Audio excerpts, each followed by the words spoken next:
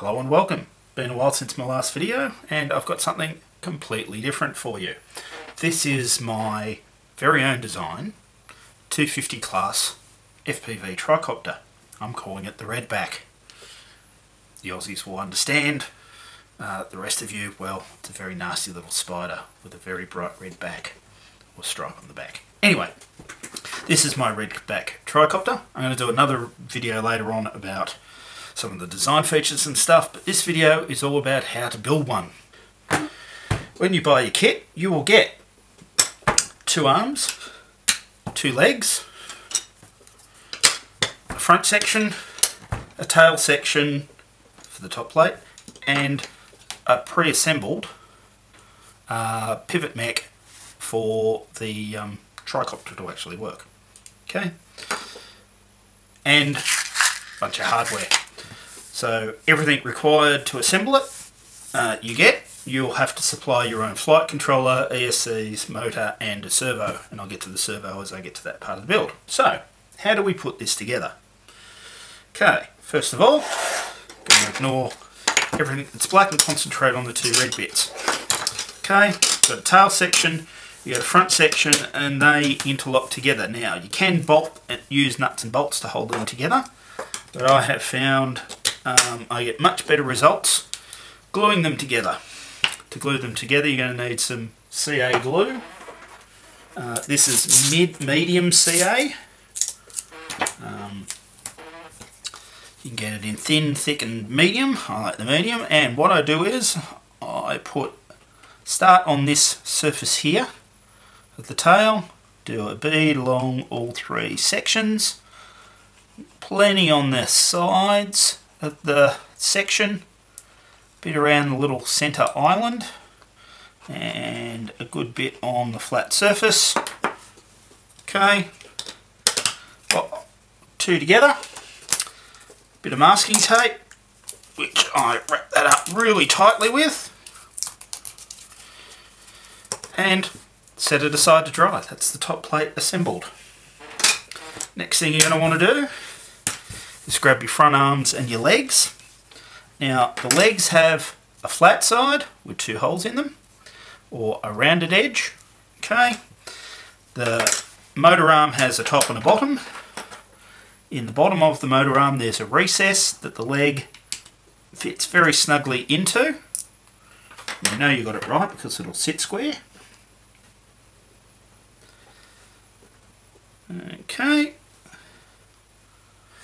and in your kit you'll have 2 12mm M2 screws, and they just screw in from the top.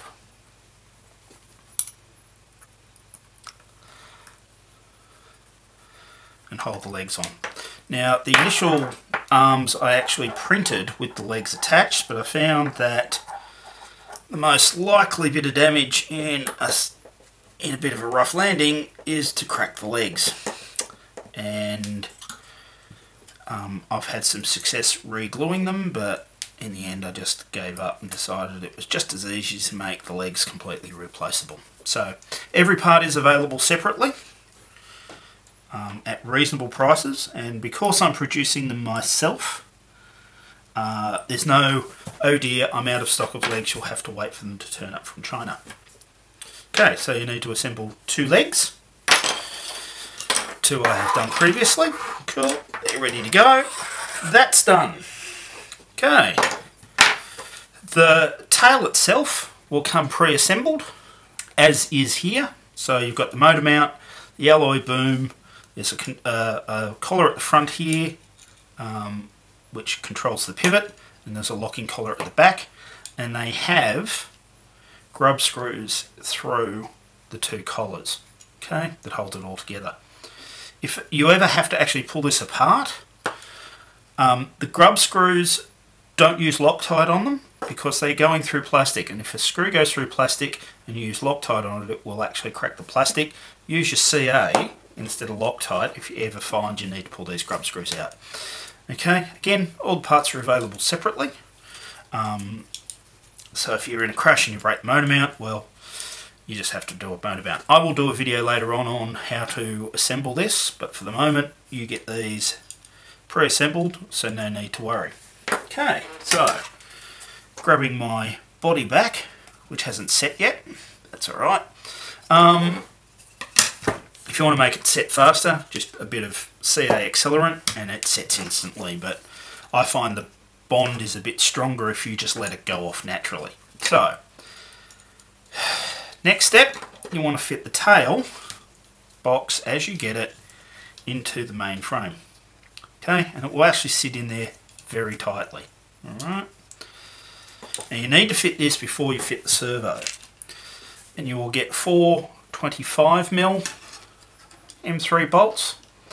I found it better if you put them in from the bottom and grab your M3 nuts and sit them on top. Now, I'm just doing this as a dry assembly for the sake of the video, but in the real world you want to actually use a bit of Loctite on these bolts and nuts.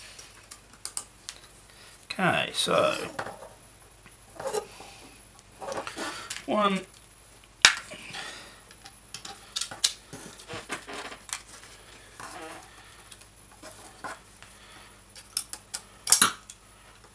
2,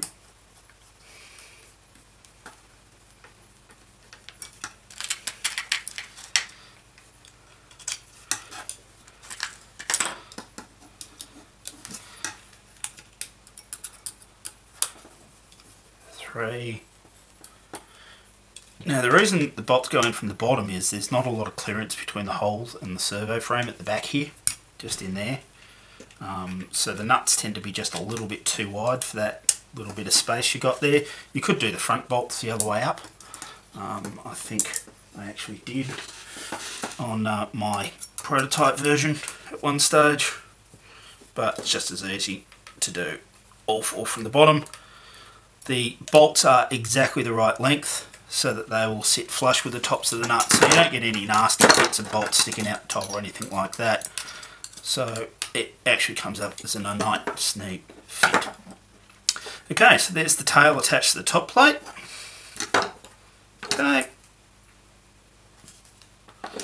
Okay, now you can fit the arms now if you want, but what I found it is easier is if you fit the servo at this point in time, just without the arms on. Okay, so this is a Spectrum A330 mini servo. It's the one I recommend for the kit. It's a Spectrum servo. You can buy them globally. There's backup globally. You can buy gear sets for them, all that sort of stuff. Okay, you can get cheaper servos, but I've found with cheaper servos I was getting reliability issues, and also I found with a lot of the cheaper servos I was getting electrical noise interfering with the flight controller, causing jitters in flight and stuff like that. So I went through about $100 worth of cheap servos before I decided to buy a $30 servo that I knew would work. So you can play with the cheaper ones if you want, but all the mounts and everything are all done ready for the A330. Before you fit the servo, one thing you need to do is get the horn on properly. Now this horn, the horn you need to use, this was actually a 4-way horn, and the distance between this hole you need to use and the centre is 13mm. Alright, the other thing you need to do is what they call 90 degree the servo.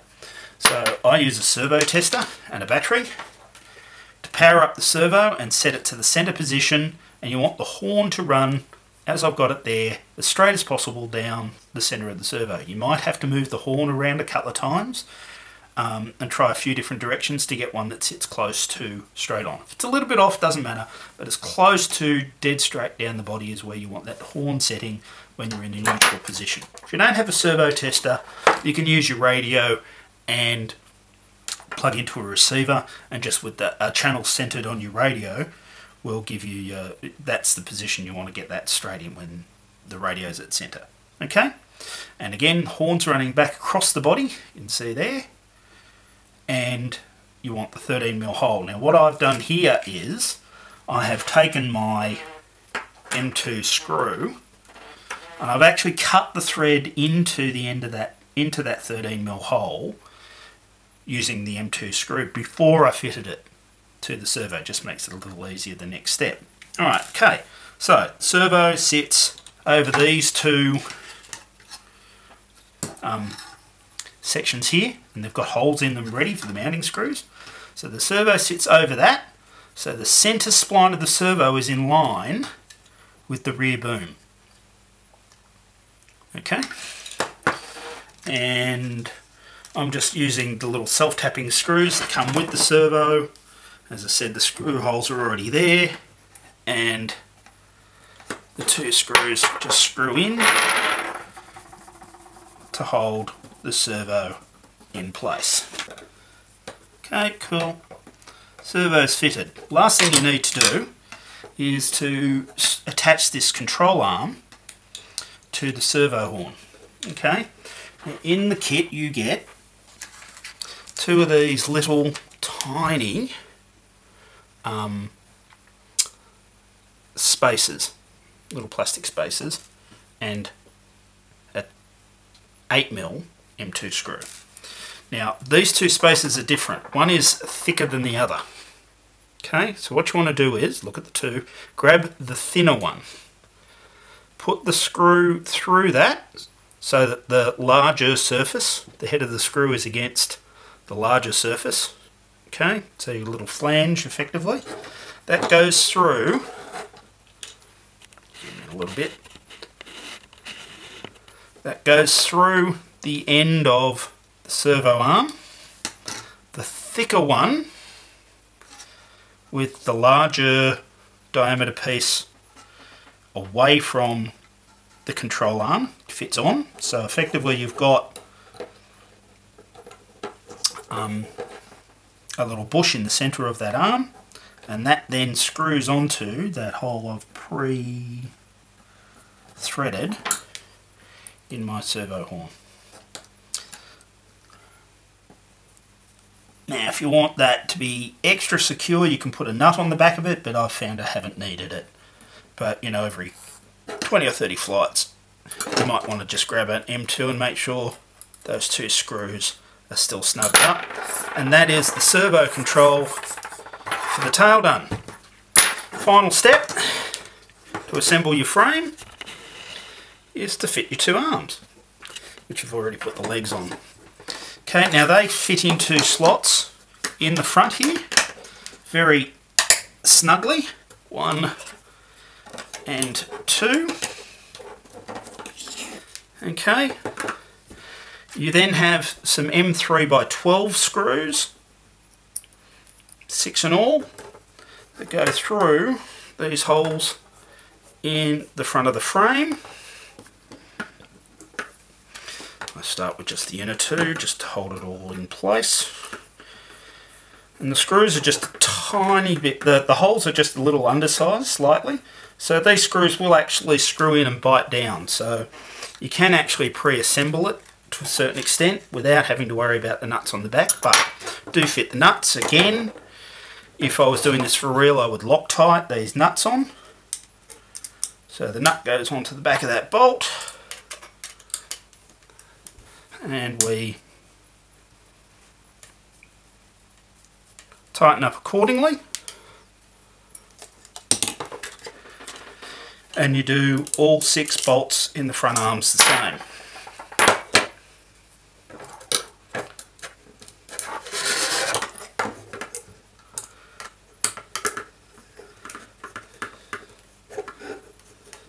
Okay, I won't bother for this video doing the other bolts, but I do recommend you do all 6 bolts, 3 per arm. Okay, with the nuts underneath. Tiny bit of Loctite on the end so that the nuts won't come undone. And that's the frame assembled. There's really not much to build in the frame at all. Quite a simple build. Now, some of you might be sitting there going, but I don't like tricopters. Well, there's also a Redback quadcopter. Builds exactly the same way, except you've got a centre joiner section which simply bolts together with 8 screws. You could glue it together if you wanted to, or the kit will come with the bolts so you can actually pull it apart if you like. But there we go, there's a Redback quadcopter. For those of you who are a bit sceptical about your tris, but if you haven't flown a tricopter ever, you're missing out. I'll come back in a little while and I'll do the electronic fit off with a finished one. See you soon.